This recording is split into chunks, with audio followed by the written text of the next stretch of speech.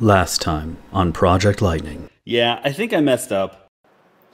Welcome back. I know it's been a little while.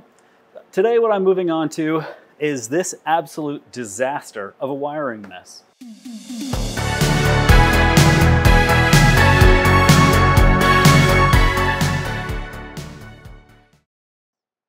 This has prevented me from being able to put a passenger seat in the car, along with all of the other interior, for about the last year as I've been focused on some other things.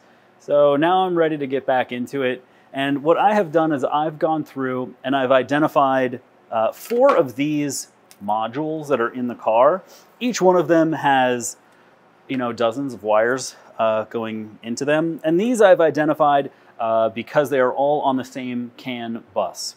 So I am going to take these and cut all of the wires and move them over behind the passenger seat. Previously behind the passenger seat was a number of modules from the original DeLorean that handled the engine, basically the engine ECUs in there. So I'm going to grab these 4 modules that I've confirmed will fit over there and move them there and rewire everything. In my process of attempting to rewire the car about a year ago, what I was doing was going one by one. It's like that old adage, how do you eat an elephant? One bite at a time. Well, how do you rewire a car? One wire at a time. And that's true, but if you start at a module and say, hey, I'm going to move this to the place that it's going to go, and then you cut all these wires, one by one, and then you move the module over to where it is going to be, and then you rewire all those things, and then you move on to the next module, and you cut each of those wires, and then you find out, well, actually, those wires were connected to the first module, and so now what you end up doing is taking the same wire and cutting it and splicing it and cutting it and splicing it and cutting it and splicing it. So all 4 of these modules are on the main CAN bus in the Chevy Bolt. And that means each one of them has 2 CAN wires coming in and 2 CAN wires coming out. And they're all going to be just sitting right next to each other. So those CAN wires can be 6 inches long or something, rather than cut, splice, a bunch of different times. So the new adage is, how do you eat an elephant? Well, you cut it into small pieces first, and then you eat it one bite at a time. But the cutting is all at once. So it's still kind of the same way, except instead of having an elephant and then you're cutting and eating one bite, it's all the cutting and then all the eating, but like later, once it's all cut. The DeLorean is the elephant. One thing I do want to point out here before I get started too is if you were to actually look in here, you do see that it is just a mess of wires, and it's mostly wire. It's not mostly modules. Like, yes, there are a number of modules here. You've got these 4. There's also the body control module, the BCM, right down there, which has like 100 wires going into it. But then you also have a bunch of things like this. And this is not a module. It is just a harness connection that goes from one harness to another harness. And it's got dozens of wires plugged into it, but it doesn't need to be there. So in the process of this, I'm literally just going to remove these entirely. They're just not going to be there anymore. So a lot of what is over here is just that, and it's just wire. Some of this wire just literally wraps around and goes nowhere. So really, I think this is going to cut down a ton of this spaghetti that is over here. So let's go ahead and jump into it. Let me show you the process that I'm using to handle these wires and label them. So let me start here. This is the chassis control module known as K38, which this is tip number 1. Find all the modules, determine what they are, and label them. So this is the chassis control module. It was under the dash. I didn't know what it was initially, so I just put, it's a module under the dash. But then once I was able to determine it was K38, I put that on there. And then here is the connector for K38, which again, I mark that. and there's also a label on the bundle of wires coming from it. So out of this, I determined that the next wire that I want to remove is this right here. And I'm pretty sure this is a CAN bus line because it is a twisted pair of cables, and all of the other wires like this in the car are CAN bus lines. So what I've done is I took K38, and you'll notice that I put a little yellow mark there, and also I put a little yellow paint mark on the inside as well. That is pin 1. And then now I'm going to go over to my laptop here, and I'm going to show you that I opened the service manual. This is the K38 chassis control module, and you'll see the pin out diagram right there. So pin number 1 is this on the lower left side right there. And then I can count the pins, or I can look at the colors. So you can see here, this is a blue with a yellow on there on that side, and then the other one is just a white wire.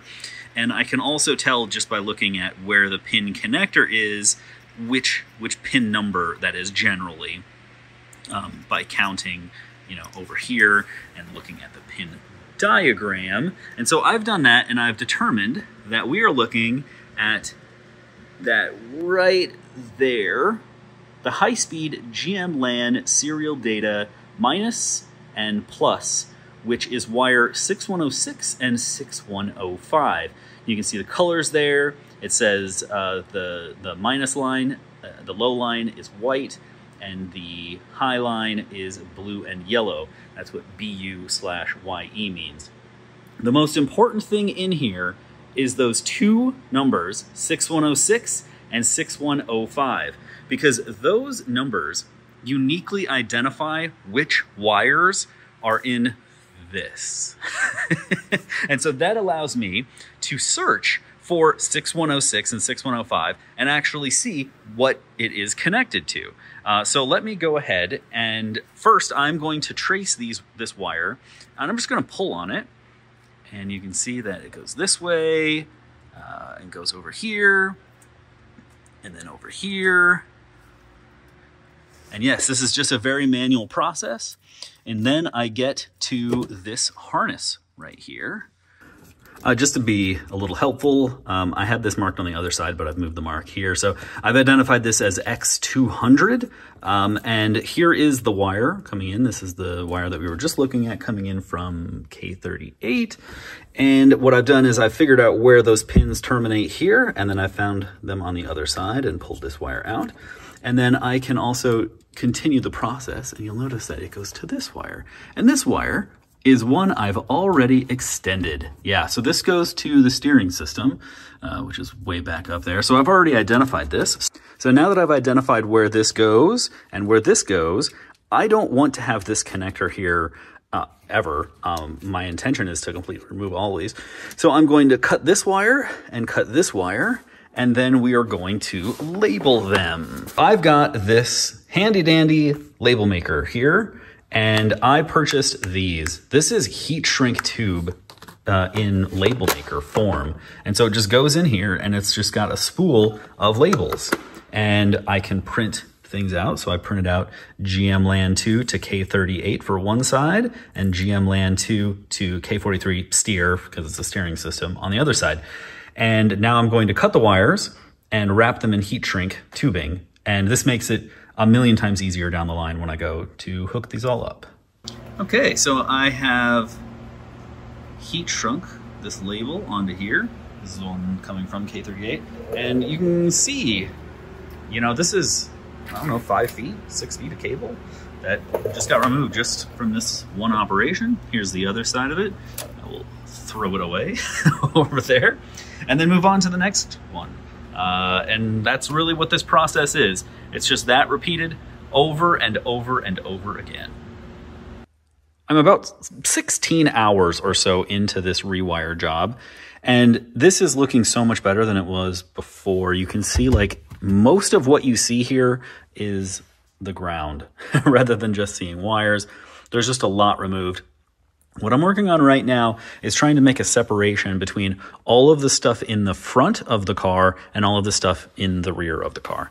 And as you can see, there's really not that many wires that are remaining, like let's say maybe 20 that are actually coming from this into this area. All of these I'm going to cut and splice and get completely disconnected. And then everything on this side, I'm basically just going to push it under the dash and worry about that in the future. And so I'll probably do that as a component of this rewire as well, but for right now, I just want to get this all disconnected. The main wires that I've got left, which is great right now, is that I can actually see things and find a bundle of wires and say, like, this bundle of wires, I don't know what the individual wires do, but I can see 2 of them go to this thing, and the other 5 or 6 of them go to the BMS, and I can just see that now, whereas before that was basically impossible. Yeah, so I'm going to continue on. Like I said, I'm about 16 hours into this right now. Don't look over there. It is looking much better, but still very, very scary. I have a great example to show you of how I'm reducing the amount of wiring in the car. I'm looking at these 3 wires right here. Now, I've already had to cut and splice this wire.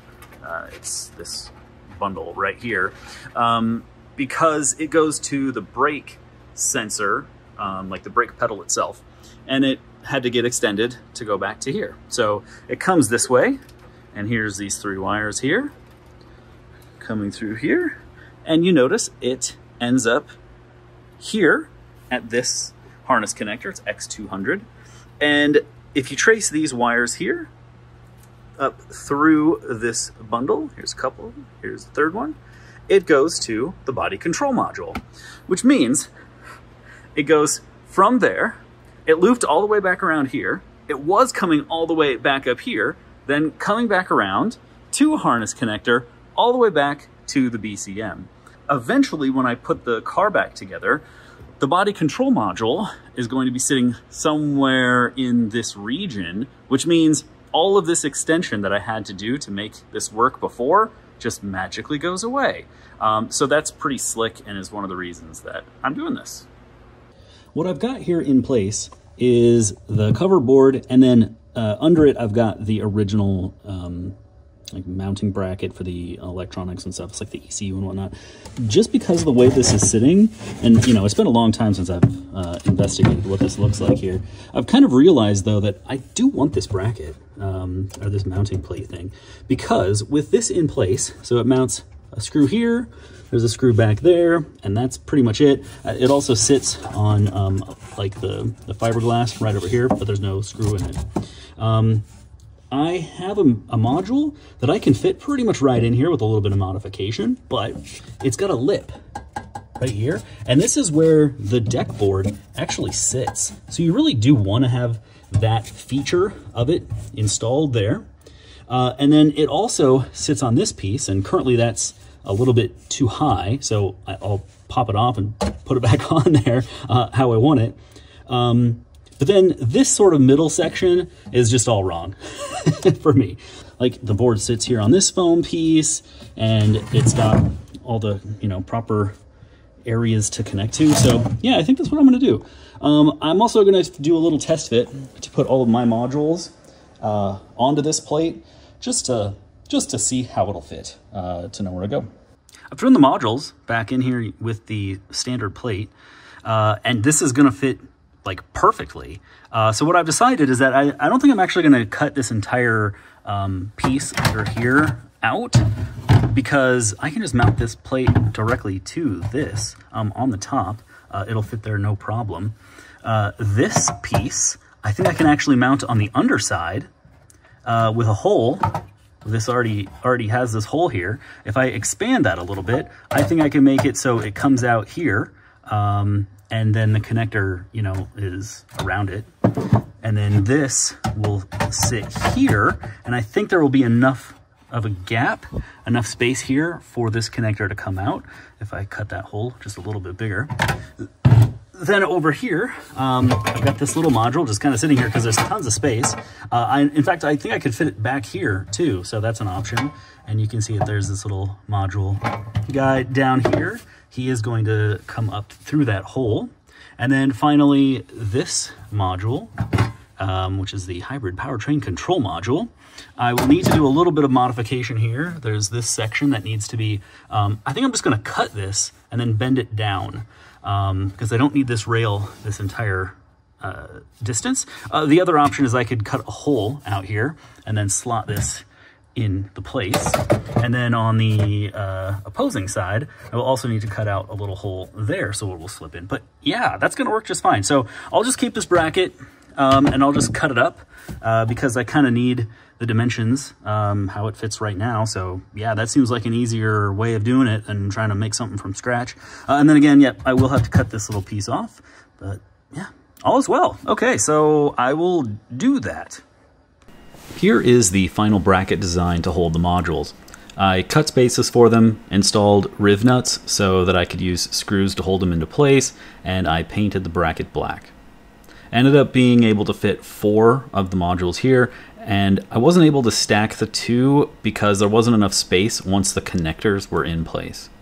I also employed 3D printing to make some standoffs to make sure that they were located exactly where I wanted them.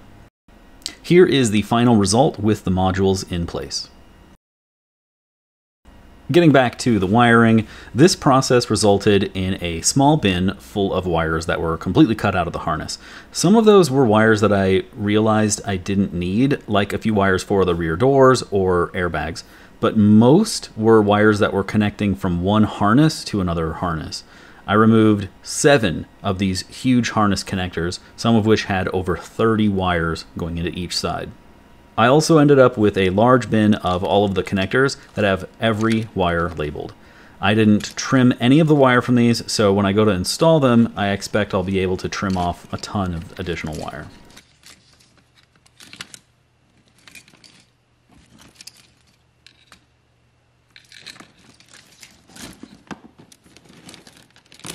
In total, I used 20 cassettes of heat shrink label that come in at $7 each. And here is the final result of roughly 24 hours of work over the course of 3 weeks.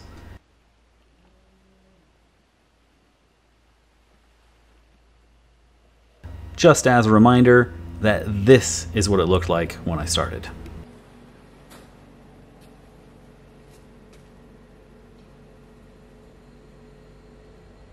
The car is now finally in a place where I can access the floor. If I wanted to, I could put the seat in, for example. So that's really good. Now I need to focus and determine what my next steps are. So I've got a couple of different options here. Option 1 is I can basically continue down this path and take all of the remaining connectors and pieces from the handful of modules that I still have here and break them apart and disassemble them. However, I don't know right now if I actually need to do that. And the reason is because I don't know where any of these modules are going to live. I think the next step is I need to determine the position of the remaining modules that I have here. And with that comes the need for me to know how much space I actually have. So I think what I'm going to do is kind of reassemble some of the interior, mainly the dash and then the HVAC system. Sitting right here in this region is a big HVAC unit that handles your heating and cooling and everything. And I do want to bring that over because I have to have the cooling system in order to do DC fast charging, and I want to be able to do that. However, a test fit showed that that is not going to be a simple endeavor. And with that, I think I'm going to call this episode finished. If you want to see how this progresses, please go ahead, like, subscribe, hit the bell, do all that kind of stuff, and I'll see you next time. This is Project Lightning.